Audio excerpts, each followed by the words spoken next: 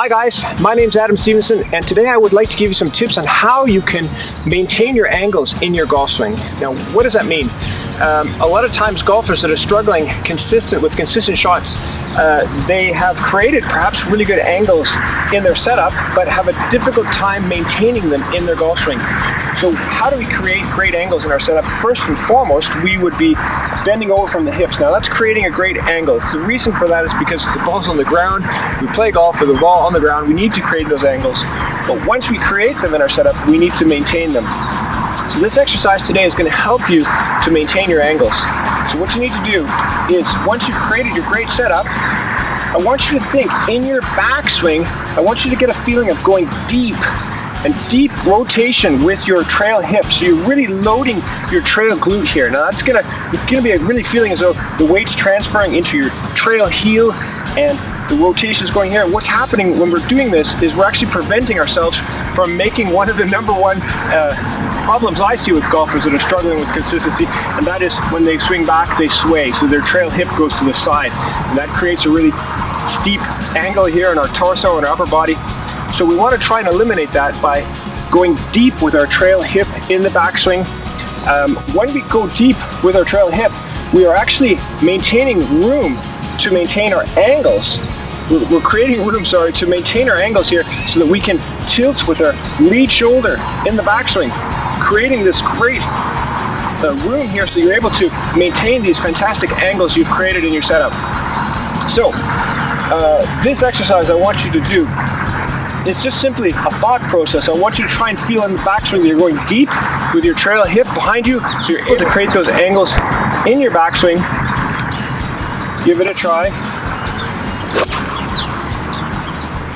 And that's going to give you actually great feeling here that you're able to rotate and create your angles, maintain your angles, and in the forward swing, do the exact same thing. So in the forward swing, we're able to simply rotate forward and go deep with our lead hip in the forward swing, again creating space to maintain those angles through the shot there. That's going to lead to consistency. Now I have an exercise for you to do at home in the gym. You're going to need a medicine ball, but I want to show you this exercise because it's fantastic. It's going to give you the feeling of how you're going to be able to rotate it, go deep, and to be able to get a feeling of loading your trail hip in your backswing. Let's go to the exercise and then we'll come back and finish this up here. Alright guys, so here's a couple of quick exercises for you to work at, as I mentioned, at home or in the gym. This is a 3-kilogram medicine ball I have here, nothing too heavy, maybe 1 or 2 kilos is perfect for you, just to teach your body the correct segment to move, and to move with a little bit of weight, and to try and find out how to move and maintain these angles. Right, so the first exercise is standing with your feet together. You have your wall across from you, and maybe a couple meters from the ball is good, just to get a little bit of distance so you can throw this ball down at an angle, perhaps time it so it can come back to you and you can catch it. We'll give it a go here. Feet together. Now, this is simulating the backswing, so I want you to, again, focus on going deep with your trail hip and your lead shoulders slightly down, so you're creating space just like your backswing. Now, balls up over your shoulder as if it was the backswing. We want to start the downswing, not with the ball, not with your arms, but we want to start the downswing, the forward movement with our lead leg moving towards the wall. So it's simulating that first movement in your downswing in your golf swing. Great exercise here. So, ball up over shoulder. We're starting with the lead leg, and we're throwing the ball down in like a chop movement here. So the ball's going down at like a 45-degree angle towards the ground. The great thing about that is that you're maintaining your angles in the backswing, but you're also getting in the forward swing, because when you initiate that movement with your lead leg and then throw the ball down at this 45-degree angle, you pretty much force yourself to rotate this lead hip, go deep with that, so that you can maintain this angle with your trail shoulder throwing the ball down. If you didn't, you'd probably do this, and that wouldn't hit the ground. So 45-degree angles is what we're working on here. That's the first exercise. Try doing 8 of them on each side.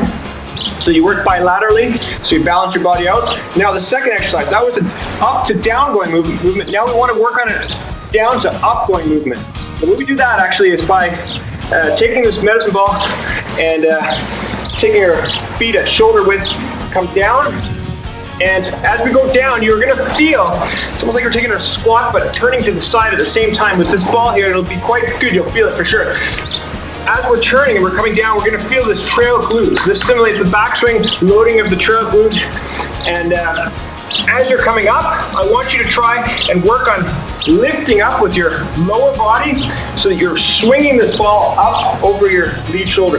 And as you're doing this, I want you to try and maintain these angles. So this trail shoulder, just like the golf swing, it's going down even though we're going up. Let's give it a go. Boom. Yes. Yeah, so 8 of those on each side. Again, feeling as though your lower body is lifting this ball up. It's an explosive movement here coming up, but at the same time, we're maintaining those angles. 2 great exercises for you to work at home or in the gym to work on maintaining those angles. Enjoy.